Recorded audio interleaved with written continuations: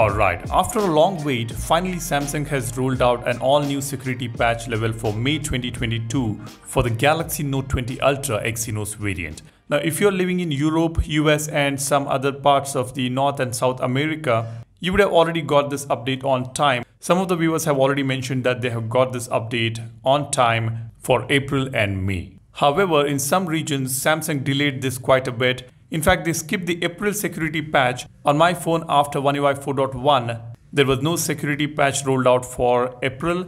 Now in the month of June, Samsung has rolled out the May security patch, which is strange, kind of annoying. They shouldn't have delayed this so much. Now you might ask, what is there in a 1 month delay or 2 month delay in security patch? Why is it so important?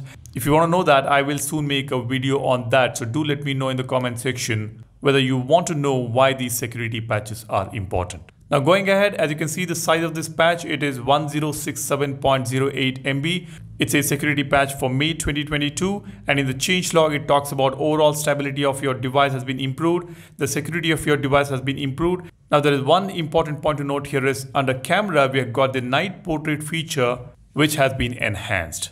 Now after this update we are going to get a better night portrait images.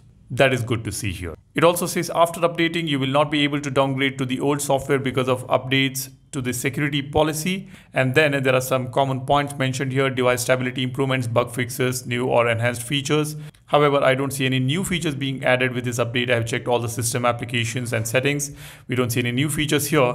And then it says further improvements to performance. And I hope this huge update is going to improve the performance on this device, hoping to get a better screen on time, in other words, better battery life as well. Now, if you haven't got the update notification yet, go to settings, tap on software update, and here you can manually download and install the update. If the update is available in your region, you will be able to see it here. So go ahead and check your Note 20 Ultra and update your device. And the others who have already got this update, please do let us know in the comment section whether there has been any improvement in terms of battery or in terms of stability, or whether you have got any new features after you received the last security patch in the month of May. Now I'm waiting for the update on the Galaxy S22 Ultra for the month of June. Let's see what is in store this time. That's all I wanted to share with you guys in this video. Thanks a lot for watching. If you haven't subscribed to the channel already, go ahead and subscribe and smash that like button if you find this video useful. My name is Salian, signing off. You guys take care and stay safe. Cheers. Bye-bye.